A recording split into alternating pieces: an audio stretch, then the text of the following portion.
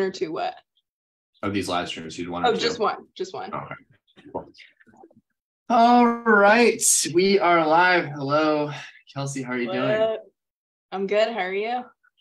I'm doing fantastic. I appreciate you you joining us on this lovely. I guess it's midday for you and morning for me. Yes, correct. East Coast, West Coast, Tupac and Biggie. What up? Cool. So, guys, today we are going to cover how to stay really lean without counting your calories, without playing macro matrix or counting macros ever again. And if you guys are brand new to this group, I'll say it again. I've already said it once, but we're the Metabolic Mama Secrets. Our company is DC Fitness. Our program is the Metabolic Mama Method. And what we do is our whole mission is to really empower moms with young kids by giving you the knowledge and the skills to really skyrocket your energy, skyrocket your metabolism, lose 15 or more pounds, get super lean without cutting out cheap foods or meals out or alcohol or having to go to the gym. Like, we just want you to teach you how to fit this into your current lifestyle. Yeah. So we're gonna give you guys the 1,000-foot overview, but if you want one-on-one coaching and to be taken through our full system, which is the Mama Macro Method, metabolic priming, and then the intuitive eating method, go ahead and DM us Mama for more info. That's MOMMA. And of course, if you want to learn how to eat more food, eat more fun foods, and also skyrocket your energy and metabolism, all while losing 1 to 3 pounds per week, DM us today, right now. And then if you are live, I want you guys to comment #live, or if you're watching the replay, go ahead and comment #replay and smash the heart and like buttons too while you're at it. Now, Dylan, what is intuitive eating and what are its benefits? I'm going to get into exactly what that is, and obviously you're going to cover a little bit later in more detail, but today, just kind of give you guys an overview of what we're going to cover. We're really going to cover basically like how to use intuitive eating, what it is, how to use it without having to track your calories or enter anything on MyFitnessPal or Weight Watchers, anything like that, what it actually is and when you should do it, because there is a specific time that you should do it. There's pretty much like 2, maybe a little bit more scenarios, so if you fit into one of those 2 baskets. And then there's really 5 keys to intuitive eating as well that I'm going to cover. But intuitive eating kind of just like summed up, and Kelsey, I know you're going to get into this in a second, but it's basically like eating based on your own body's intuition. So listening to your hunger cues, listening to your fullness cues, basically like eating when you're hungry, stop when you're full. So whether that means like you getting an extra plate of food or you only finishing half your meal, it's really just getting back in touch with those internal cues, which is our body, right? And our mind telling us when to start and stop eating and what we actually are craving.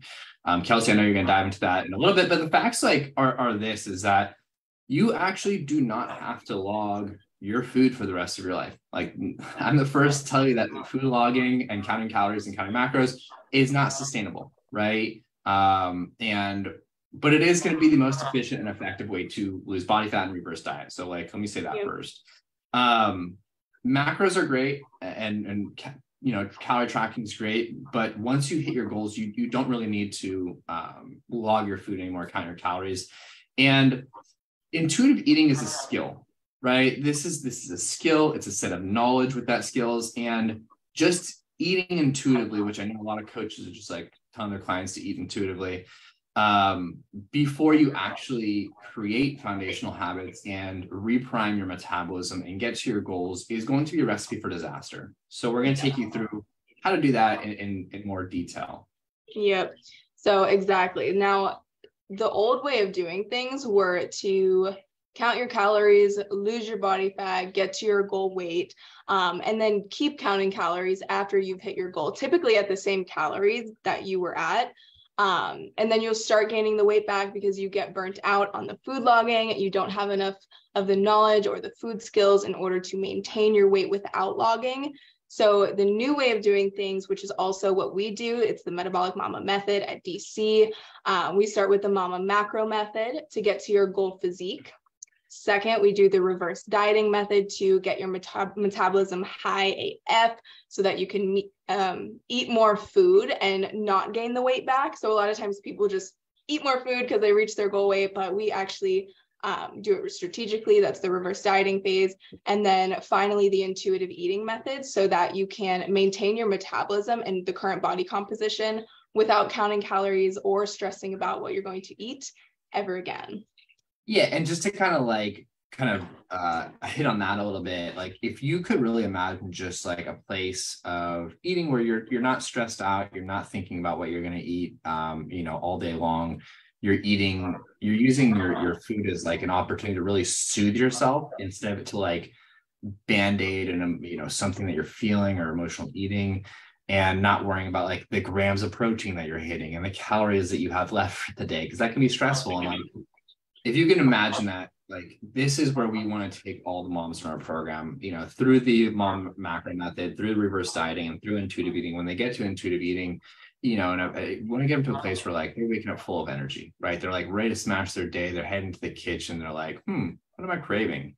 And then they basically make what they want. So like, if you can imagine like making some delicious French toast, maybe a healthy version, because it's going to make you feel better and you're eating based on like how you're feeling and not like, to maintain a certain physique.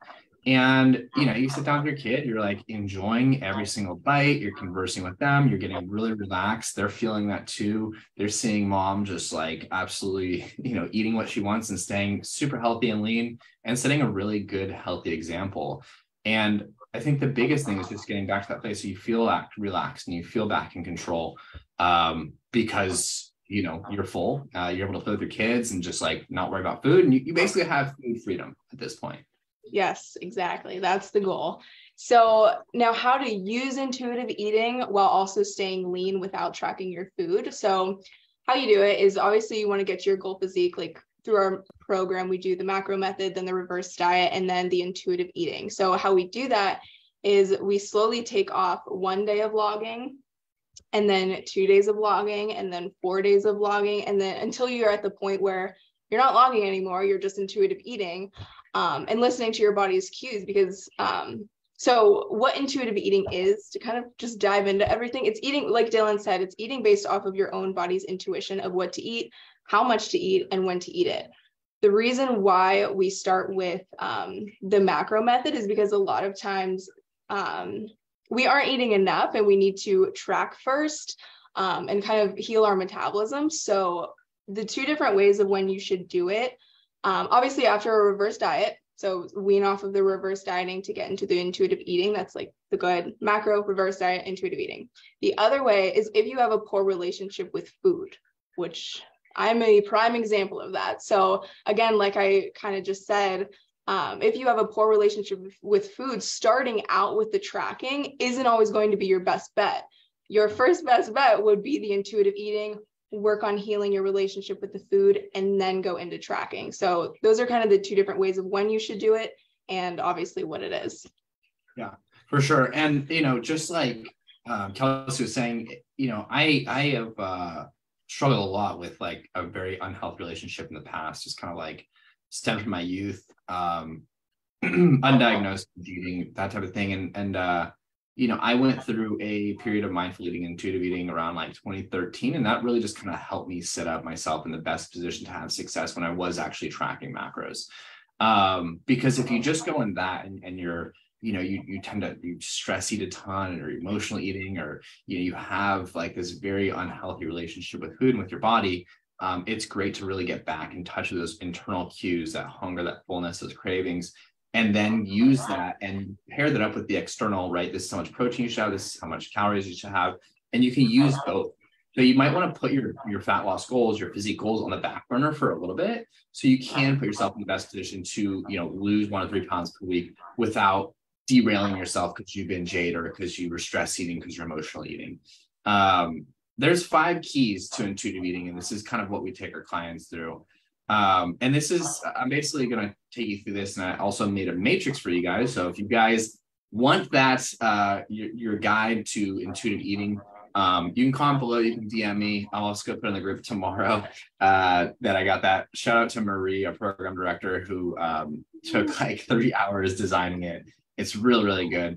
Basically, there's 5 steps for 5 things that we have our clients focus on when we take them through intuitive eating.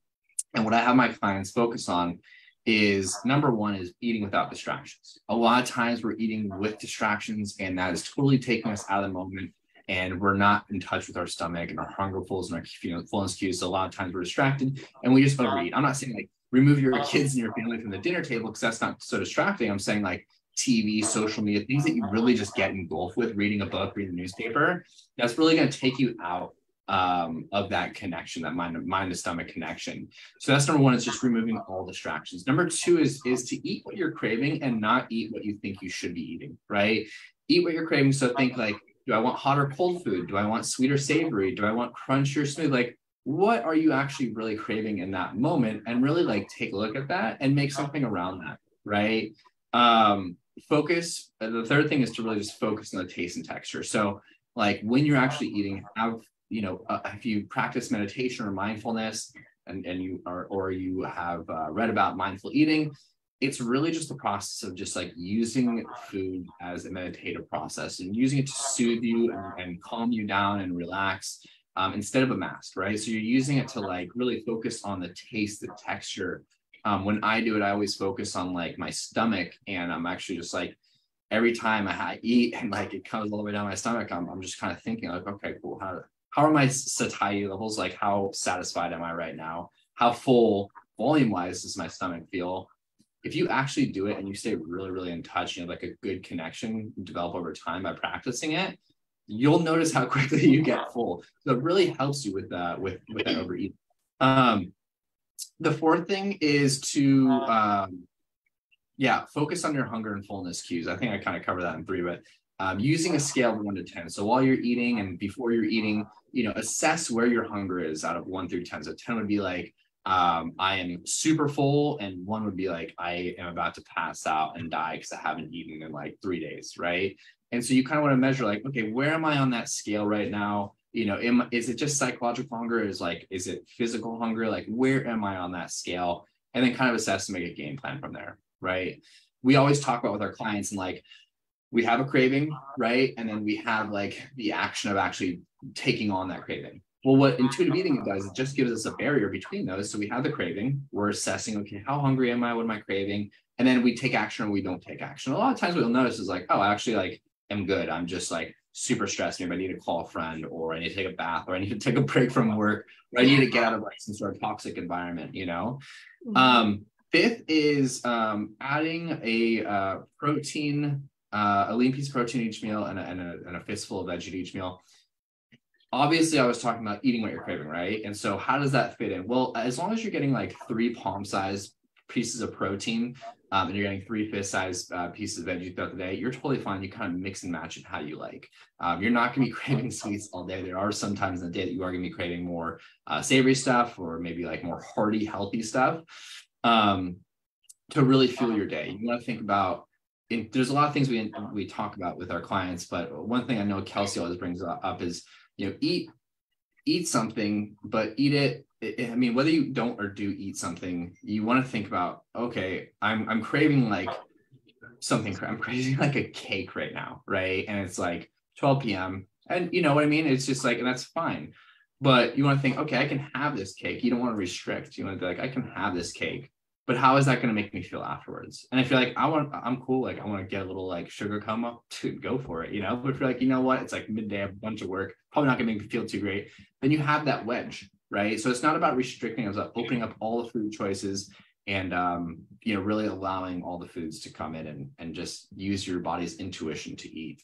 So this is the matrix that I created. So DM me, or you can comment below if you want it. But this is basically what intuitive eating is. It's covering everything that we went over. What the problem with intuitive eating was is that Kelsey covered so perfectly.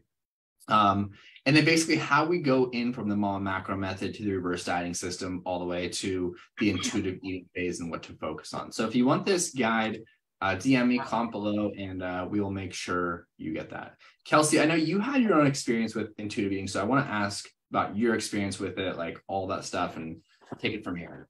Yeah, so before I get into that, I also wanted to add that sometimes, not all the time, but sometimes your cravings are a sign that you may be deficient in something, right? So I know a common one is if you're craving like chocolate, I believe it's a magnesium deficiency, which is actually really common. Magnesium deficiencies are super, super common. So once you start learning and listening to your body, you can kind of tell what your cravings mean. I know that's what I did.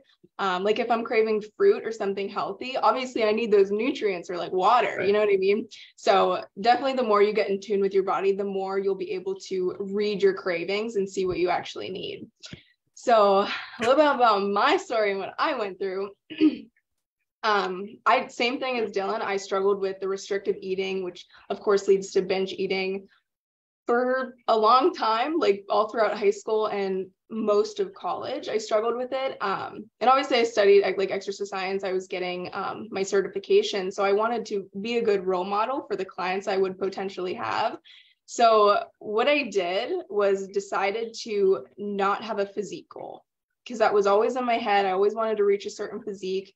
And it was so hard to get there. Like, why was it so hard? So I just let go of it. And I started just focusing on nourishing my body instead, while also implementing a good workout routine. So that was another thing. I was also struggling with consistency with working out. So not only was I struggling with eating, I was also struggling with working out. So let go of the physique goal. I started focusing on lifting because I love lifting. It makes me feel great. So instead of kind of punishing myself, like, I got to work out today so I can eat, I have to work out today because I had a piece of cake yesterday. You know what I mean? So I really, really wanted to heal that, because that is so unhealthy and it wasn't working for me anymore. It never was. But yeah, so I still wanted the change, but I kept it on the back burner. Like anytime it would come up, like, oh, I really want to change this about me, I would be like, no, that's not our focus right now. That's not our goal right now. So obviously it's hard. It's a lot easier said than done. So everything takes practice. So just keep pushing the physique goal back on the back burner until my relationship with food was healed. Then I can kind of tackle that again. But so what I did was I implemented a solid workout routine. I was going 4 to 5 times a week, and ate when I was hungry and stopped when I was full.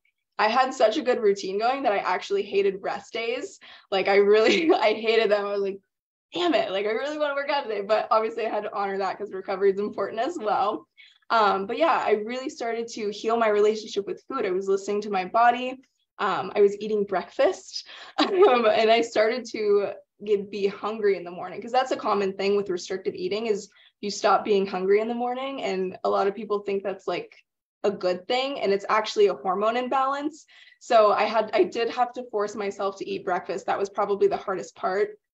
But once I nailed that, everything else kind of followed suit. And then perfect timing, I found DC Fitness and I started working with you guys. And obviously, the first step is like tracking and seeing if it works for you. So I was super, super hesitant and nervous, but Amber was my coach and she's a fantastic coach. She was super patient, just like this program is. It's tailored to everyone, making sure that you guys are comfortable. So I started tracking again, but in a healthy way. And I actually, and don't let this scare you, I gained 1 to 2 pounds roughly, but I really leaned out. And that was just from being more consistent with calories and protein. But I would not have reached that if my metabolism wasn't where it was.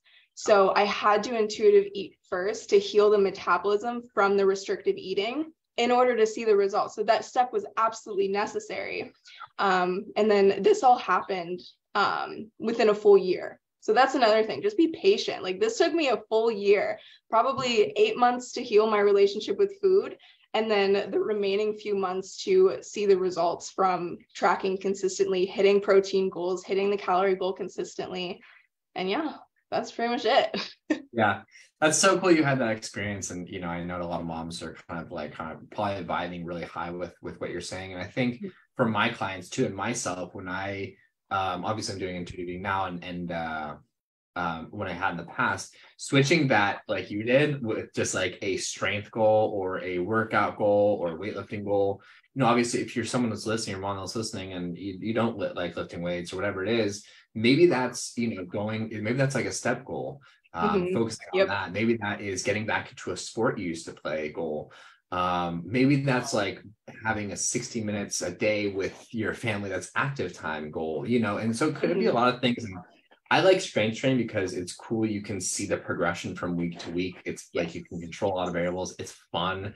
It's cool. It's fun lifting weights and getting the technique down. It's very technical. And it's like a science and art, right? And so I think that's so cool that you had that experience, Kelsey. And thanks for sharing that. Yeah, thank you.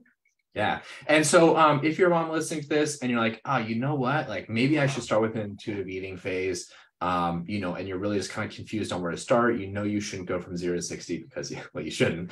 And you're kind of just like looking and you tried a bunch of stuff and maybe failed on it. You need some accountability. Or if you want to go through our whole system, mom macro method, reverse diet, then intuitive eating, please DM me. Someone from my team, Marie, Avi, Kelsey, you can comment below. And you know, we can definitely help. We can kind of chat, set up a time, see what you're looking to achieve, see if we can help and how we can help, and really just take it from there. Just DM me mama, comment below mama, and someone from our staff will get in touch with you. But appreciate you guys joining. I hope this was helpful. There's a lot of nuggets that, you know, I know we kind of dropped. And I always say, if someone took the time and watched all these lives and download all these freebies, they could probably do our system like the whole way through. So like use this stuff. It's here to help you. And, you know, that's why we're giving all this stuff away at no charge. So enjoy the rest of your day. Kelsey, anything to say before you log off? Yeah, I love you guys. You got this. Big hearts.